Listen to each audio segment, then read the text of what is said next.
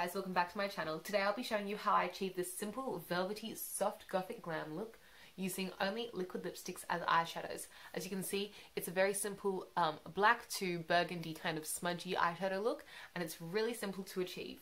To me, the appeal of liquid lipsticks is that they are super pigmented, and this is also their strength as an eyeshadow because they give for a really, really intense look. Liquid lipsticks come in a wide range of shades, and so it also expands my eyeshadow collection because I can use all of my liquid lipsticks as eyeshadows if I choose to. My main tips when using liquid lipsticks as eyeshadows is, first of all, safety. Make sure that the liquid lipstick you're using is eye safe.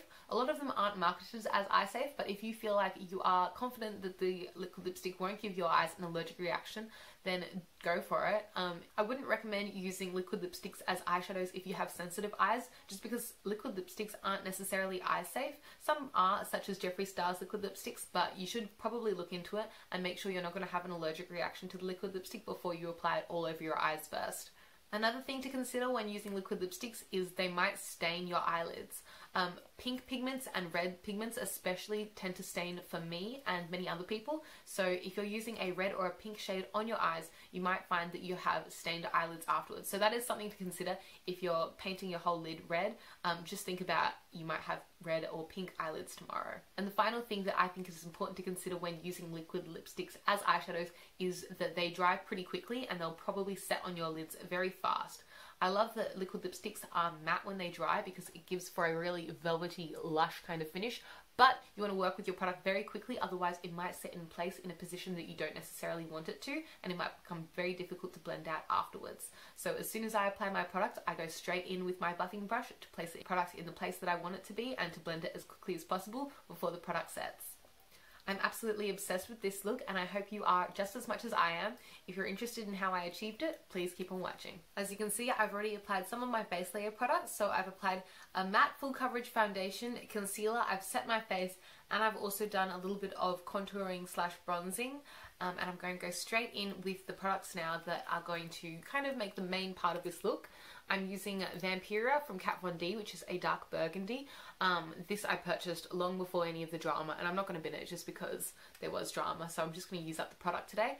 And I'm going to also be using this shade called Friday, and this is from Depop. And so these are the two shadows and lip colours that we'll be using today. I might be brave and actually go in with Vampira on the cheeks as well, but we'll see what happens. I'm going to be starting off by applying Vampira directly onto my lid, and I'm going to be using this brush from Real Techniques. It's just a flat buffing brush like this, and I've already primed and set my lids, so I'm going to go straight in for it. And I'm careful to only apply a small amount of product because I can always add more product on later if there's not enough, but I can't take away product as easily if I've already placed it on the lid. I'm just using it straight from the applicator, and then once I feel like I've got a fair bit amount on my lid, I'm just going to really gently blend it out with the brush. Once I've packed it on in the general shape that I want to achieve, which is kind of just like a semicircle over my entire lid, I'm going to then grab another brush just to buff it all out. This is the brush I'll be using to blend it out a little bit better. It's just this little shader brush from Real Techniques as well. I'm just going to blend the edges so that it blurs into my skin.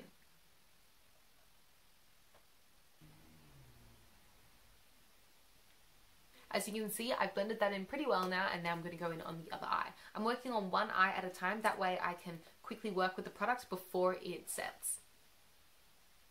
So I've just applied the product, then I'm going to make it into the shape that I'm after, and then I'll blend it afterwards.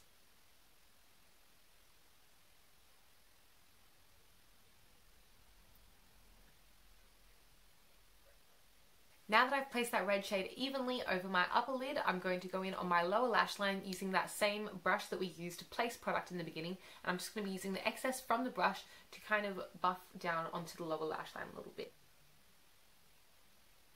I'm going to take it about halfway under the eye, and then using the brush that we used to blend the product earlier, I'm just going to blend the lower lash line. So using the brush that we used to place the product earlier, this has more product on the brush, and so by only taking that to halfway down the lower lash line, it means that that is the more pigmented part, and then by blending it with the only blending brush, I'm able to get a little bit of colour towards the front of the lower lash line without getting it too intense at the front there. Now that we've done that all over the eye, we're now going in with our next shade, which is going to be black. I'm going to take the shade Friday straight from the applicator and apply it to the center of the lid. Now that I've placed that product there, I'm going to take that brush that we used to place product earlier and I'm going to place it over all the areas I would like to be more intensely black.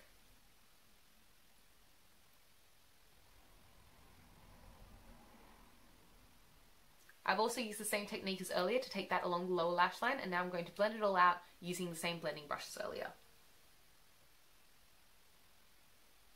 And you know how when you're blending something on your lower lash line, this is a very high creasy kind of area, you can get a lot of creases along your lower lash line.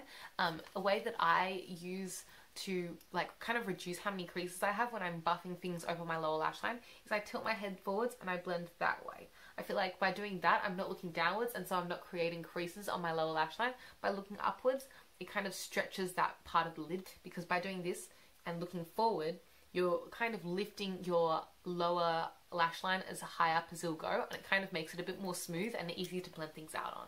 It looks kind of strange, but when you're blending, usually you're looking straight forwards, and that creates creases on both the lower and upper lash line.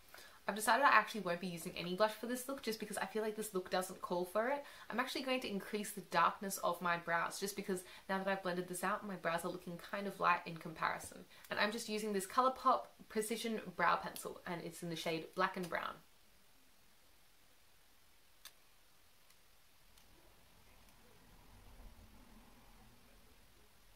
Now that I've deepened up my brows to better match my eye colour, I'm going to be going in with this Super Shock Cheek product from Colourpop in the shade Lunch Money, and I'm just going to be highlighting the tops of my cheeks with a angled highlighter brush from Real Techniques, and I'm just going to be popping that right on the top of my cheeks there. Now bring some brightness back to the look and bring a further lightness and dimension to the face.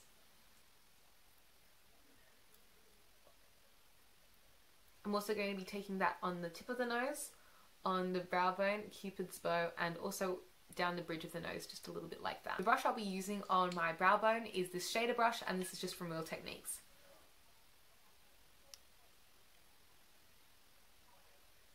Next, I'm going to be applying these lashes from Kiss, and they're just in this flared design because I feel like that works best on my eye shape, and I'm going to be using the Duo Lash Glue.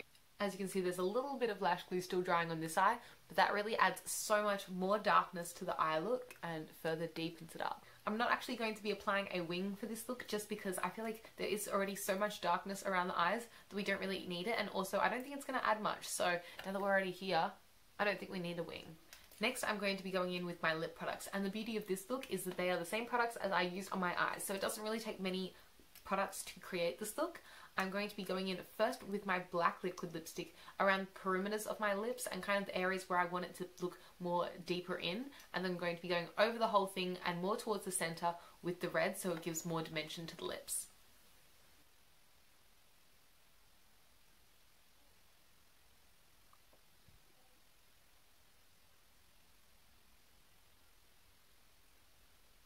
So that's how I'm going to outline the perimeter of my lips, and now I'm going to go in with the shade Vampira and go in the center of my lips.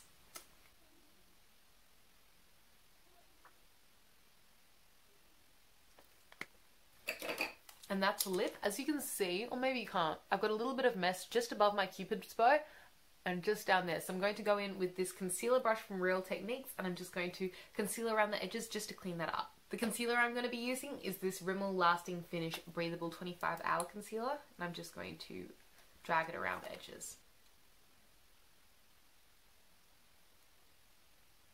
I've just taken this fine liner brush just to blur some of the edges and get more precise details correct on my lip, but you can also use this kind of a brush just to take that black lipstick to outline your lips in first with this precise detailer brush before you go in with the red lipstick for a more precise line around your lips.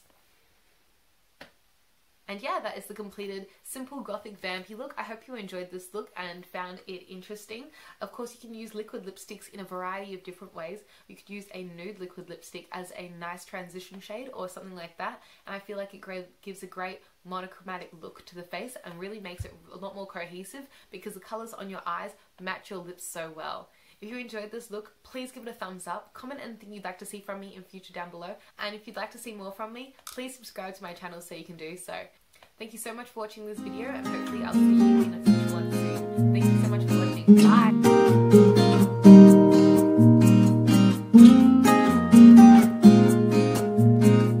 bye.